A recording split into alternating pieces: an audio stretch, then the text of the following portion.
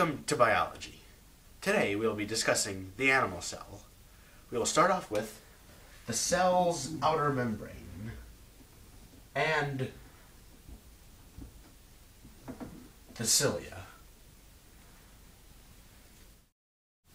The cilia are a number of arm-like structures extending from the outer membrane.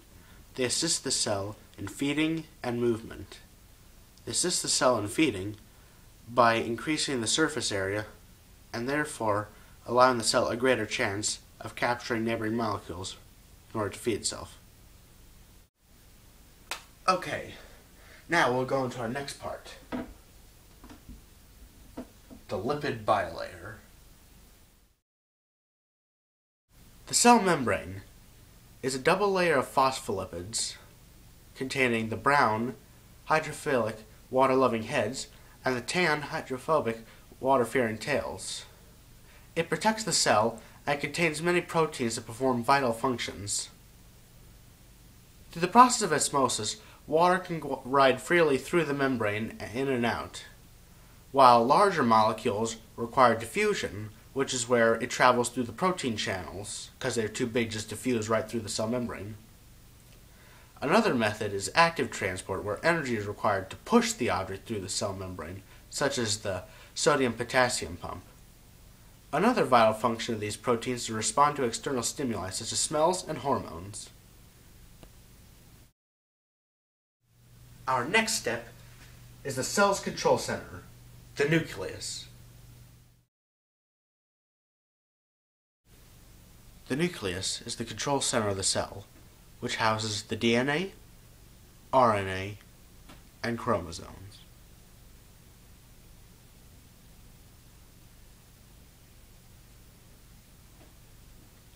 The nuclear membrane is a double membrane that protects the nucleus and separates it from the cytoplasm.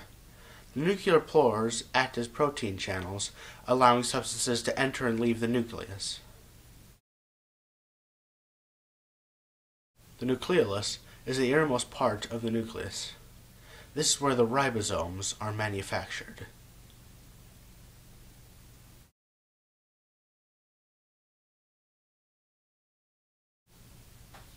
The chromatin are the building blocks of chromosomes. They're what the DNA wraps around to create chromosomes. They are also responsible for preparing the DNA for when the cell splits in mitosis or meiosis. We now continue our journey to the rough endoplasmic reticulum. The rough endoplasmic reticulum is where ribosomes sit upon as they create proteins using RNA as a template. The proteins are then stored in the rough endoplasmic reticulum until a vesicle comes to take them to the Golgi apparatus for packaging. Next, we go to the smooth endoplasmic reticulum. The smooth endoplasmic reticulum, depending upon what types of cells you are in, have various functions. They can produce steroids, metabolize food, or decompose toxins. Unlike its partner, the rough endoplasmic reticulum, the smooth endoplasmic reticulum has no ribosomes on it, hence the name.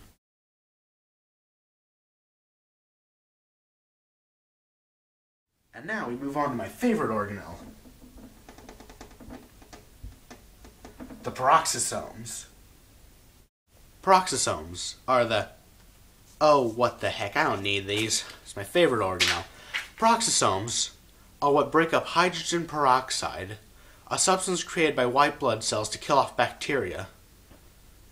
The peroxide molecules crash into the hydrogen peroxides and split them into oxygen and water, thus keeping the cells from killing themselves.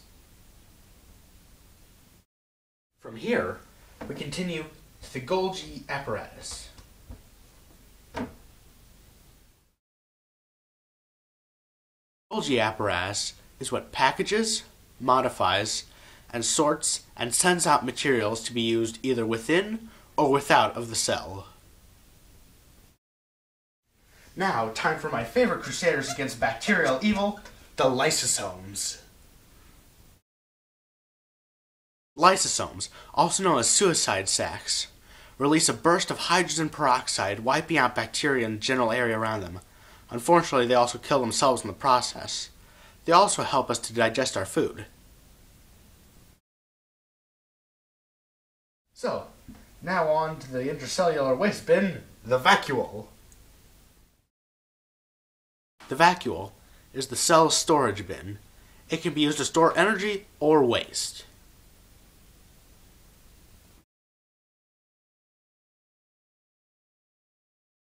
Power up the war car! It's the mitochondria! The mitochondria is the power plant of the cell.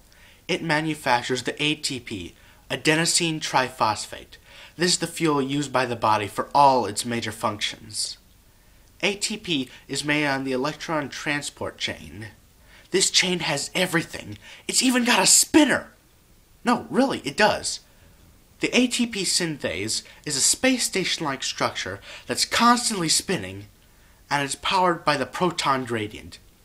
Did you know you have an atom smasher in your cells? Well, you do.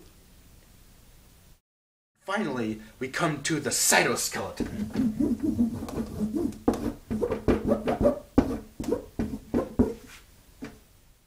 The cytoskeleton is a network of centrioles and microtubules that crisscross throughout the cytoplasm, the jelly-like substance that lies between the organelles.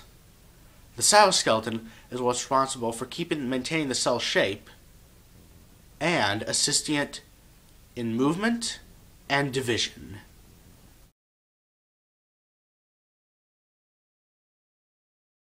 Alas, we have come to the end of our journey throughout the animal cell.